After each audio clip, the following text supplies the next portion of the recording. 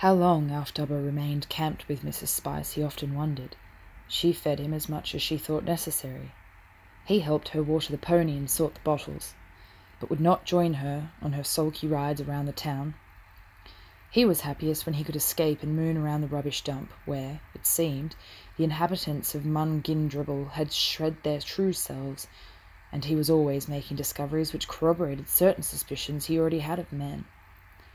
Sometimes he would lie on an old mattress, where its overflow of springs and stuffing allowed, and dream the paintings which circumstances prevented him temporarily from doing. He was painting all the time, except in paint, of course. In these new pictures which his mind created, the bodies of men were of old springs and rubber, equally, with the hair bursting out of them, and sometimes a rusty rabbit trap for jaws. He would paint the souls inside the bodies, because Mr. Cauldron had told him all about the souls.